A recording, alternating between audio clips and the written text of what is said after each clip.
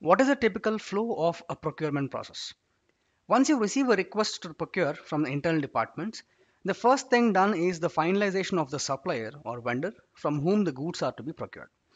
Then a formal request is sent to the supplier with the details of the goods and the agreed price by raising a purchase order. Once the vendor delivers the goods to your location, a quality check is done and the goods are invoiced by posting a goods. Then we receive the invoice from the vendor for the supply which is evaluated against the purchase order and goods receipt to ensure that the quantity and price are matching. If everything is okay, the invoice is posted against the purchase order. The final step is to make the payment to the vendor for the outstanding liabilities. Now, what is the most painful point in this entire process from an accounts payable perspective? The invoice processing. Many issues revolve around invoice processing that adds complexity to the procurement process and ultimately leads to delays in payments and penalties. This is where the evaluated receipt settlement comes into picture. Hey, this is Abhiram and welcome back to my channel. In this video, we are going to see the most common issues faced in invoice processing, and then we will understand how these can be controlled by using evaluated receipt settlement process. Before we go into the details, do not forget to like and share the video, and a sub to the channel will be valued. Coming back to the topic, what are the most possible common issues with respect to invoice processing? Mismatch of invoice with goods receipt quantity, price mismatch between the purchase order and the invoice, many man efforts going into the evaluating and processing of invoices that increases the overall lead time, and ultimately the delay in payment to the vendor due to all these issues. So, what is evaluated receipt settlement, which we claim will solve these issues? Evaluated receipt settlement is an arrangement in which the payments to the vendors are done based on the quantities received rather than the invoice copy sent by the vendor. The payment to the supplier is based on the number of units received and the price per unit stated in the purchase order. Just a brief background, the concept of ERS was first started in 1990s by some automotive industry companies like General Electric. They did it as the invoice processing was not adding any value but also increasing their turnaround time. So now let us understand how ERS will benefit us. Firstly, there is no quantity and amount mismatch on the invoice since there is no supplier invoice.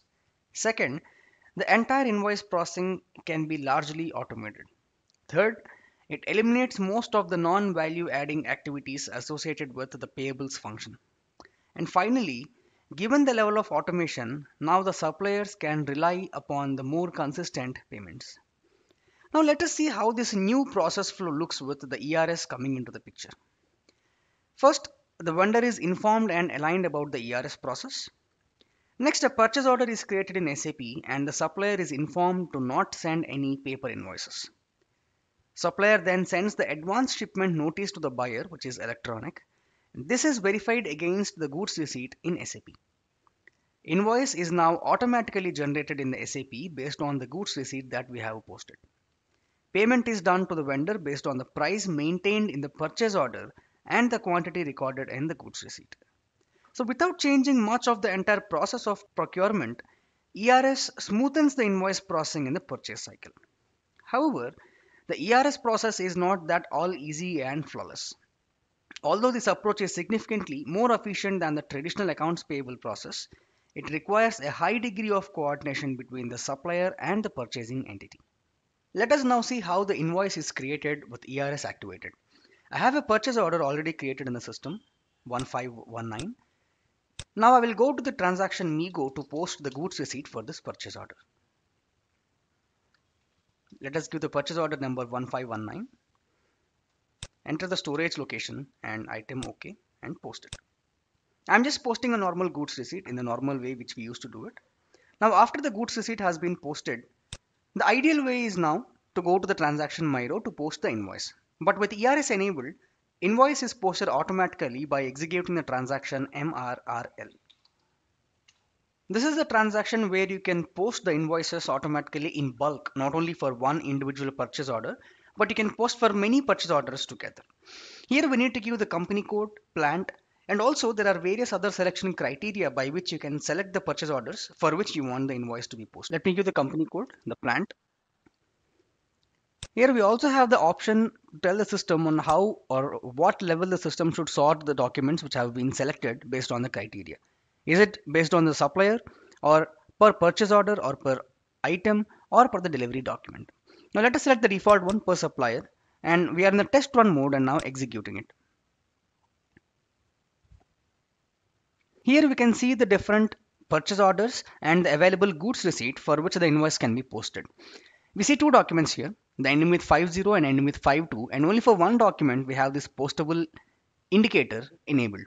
The other document is a written delivery, so we cannot post an invoice for this one, and that is the reason we do not see the X here for this under ERS postable. If we want, we can also select one of these items, and if you click on exclude from ERS, then the system will not consider this particular purchase order and the goods receipt for automatically posting the invoice under evaluated receipt settlement. Let us go back and remove the test run and execute it. You see now the FI document has already been posted for this one. Click on this. You can directly see the FI invoice. We did not go through the MIRO transaction, and this has been automatically posted from MRRL. You can also post the invoices for multiple purchase orders by just one click with ERS. If you'll have a look at this invoice document, it is very much same as the normal MIRO invoice that we post. In fact, the system also uses the same OBYC settings that we use for normal MIRO invoice posting. So this is how you can automate the entire process of the invoice posting by using ERS. You need not always manually execute this transaction. You can also schedule a batch job by creating a variant so that the system runs at regular intervals and select all the documents which are ready for invoice posting, and the invoice will be posted automatically. Now let us go to the configuration part. The configuration of ERS is pretty simple. Two important steps. The first one is to enable the ERS indicators in the vendor master, that means the business partner. And the second one is to enable the ERS in the purchase order. Now let us say the first step. We are in the business partner transaction under the purchasing tab of the vendor master. Now under this purchasing data tab, we need to enable the ERS indicators. The first one is the GR based invoice verification. Now this needs to be enabled for ERS to work. By enabling this indicator, we are specifying that the provision has been made for the goods receipt based invoice verification for a particular purchase order item. And the next one, we need to enable the automatic evaluated GR settlement return. Now this one specifies that the automated evaluated receipt settlement for the written items is allowed for this particular vendor. Now the most important one is to enable the third checkbox, which is evaluated receipt settlement. By selecting this indicator, we are specifying that the ERS or the automatic generation of invoices is now enabled for this vendor for all the purchase orders for which the goods receipt is now created. The next one is the purchase order. Under the purchase order, under the invoice tab, we need to ensure that the GR based invoice verification checkbox is enabled. Also, the ERS checkbox is enabled. This ERS checkbox is visible only if the supplier for which you are creating this purchase order has the necessary ERS related options enabled in the master data, which we had just now saw. Now, one more important thing in the purchase order is whenever you want to use the ERS for a particular purchase order, then that purchase order should have tax code mentioned in the purchase order. It is mandatory, otherwise the system will throw an error and it will not allow to proceed further. Now, the next important step is to maintain partner functions in the business partner. Under the purchasing section, under the partner functions, you need to ensure that the invoicing party PI partner function is enabled for the business partner. If you are not able to add the partner functions here, that means you need to do the necessary configurations. It can be done under SPRO, under materials management, purchasing. Here you will have something like partner determination. Under partner rules, you need to define partner rules if at all not defined, but by default you will have all these partner rules like PI and B and all this. Now you need to enable permissible partner rules per account group. So you need to map the partner functions with the vendor account group that you have created. Now if you see here, I have done it for my vendor account group.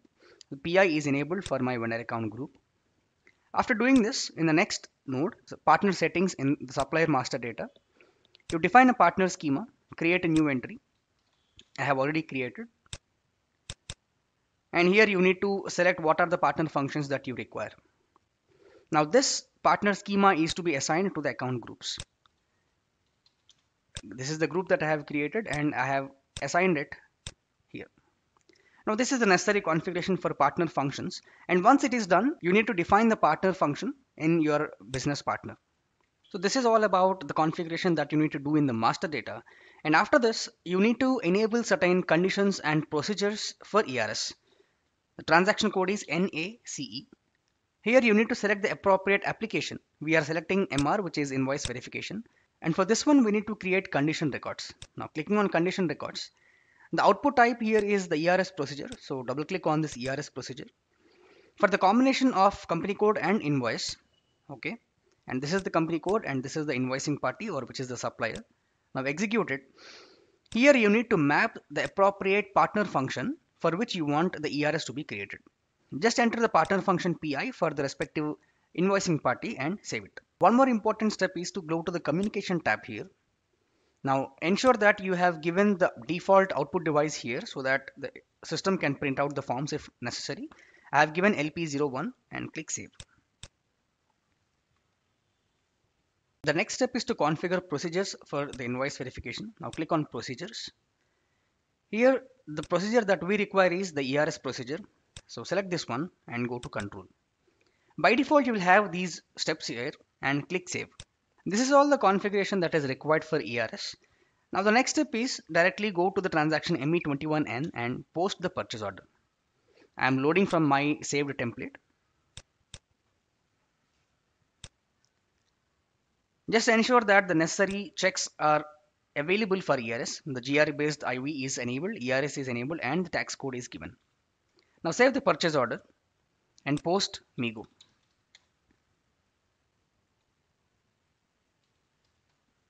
Item OK, enter the storage location and save it. Now the next step is go to the transaction MRRL. Give the plant, the supplier, the company code, and I am directly executing by removing the test run. And here you can see for the reference document, which is the material document which we have just now posted for this particular purchase order, the invoice has already been posted. This is the MIRO document. You can click on it. And if you want to see the FI document, this is the one.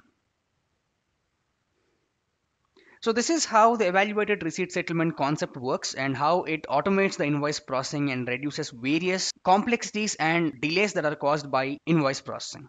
I hope you like this video, and do not forget to like and share this video, and also subscribe to the channel to be notified on my next videos. You can now click on the join button and become a super member of this channel and get access to the member exclusive content and also contribute to create more such videos. Thank you and see you in the next video, and until then it's Abhiram signing off. Stay safe.